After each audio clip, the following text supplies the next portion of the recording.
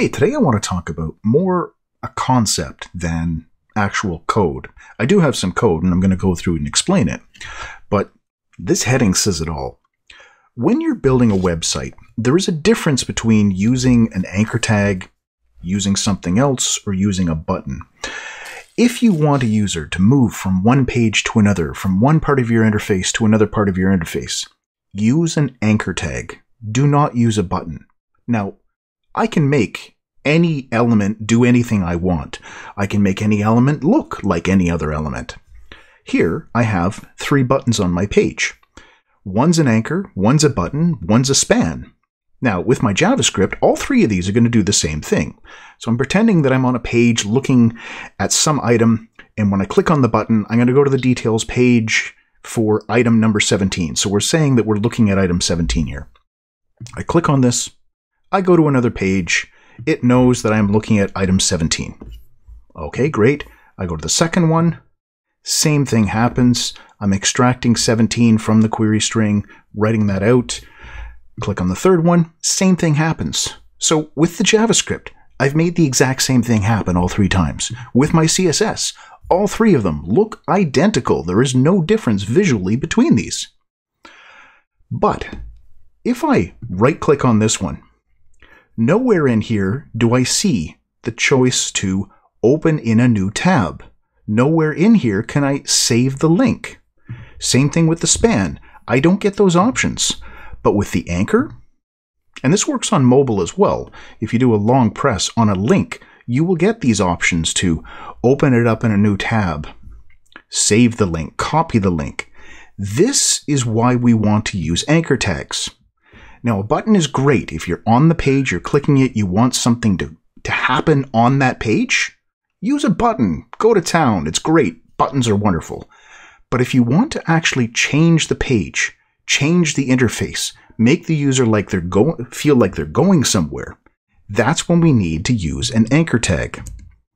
So if I jump into my code, we can see the first one. It was an anchor tag. Second one's a button. Third one is a span.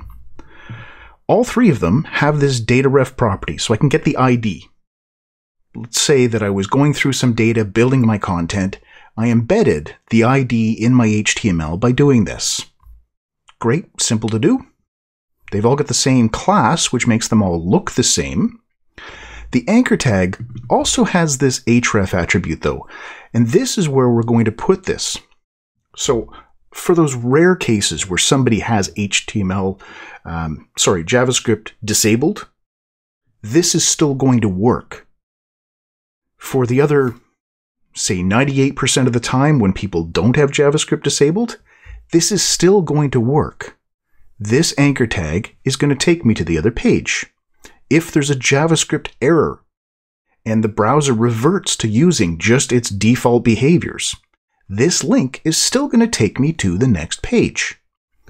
In my JavaScript, very simple script, in my DOM content loaded event, when the HTML is finished reading, I've got some code for the home page, code for the other page. On the home page where the 3 buttons are, I'm just going to call this handle click. If somebody clicks on the main area, I'm going to call this.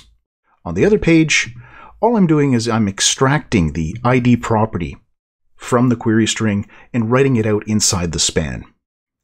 If there's no ID property inside the query string, I'm going to send the user back to the home page. So we can test that. We come in here, I click on one of these. If I was to remove the ID from here and reload, it takes me back here.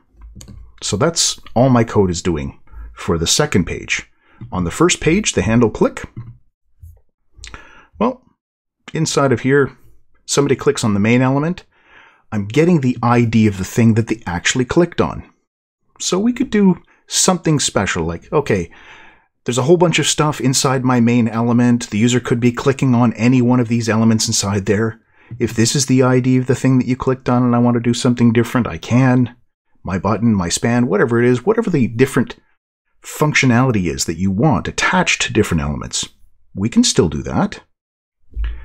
Down inside of here, I can check to see, okay, the thing they clicked on, was it an anchor? Was it a button? Was it a span? Did it have the right class name?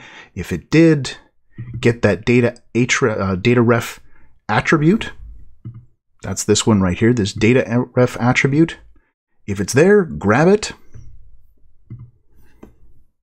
If you've got that, this is what we're changing the page's href to. So we're doing all of this for any of them. Now, right here, this is what my JavaScript does at the start. This stops when I click on the anchor tag. That's why I have this. This is only for the anchor tag. It does nothing for the button. It does nothing for the span.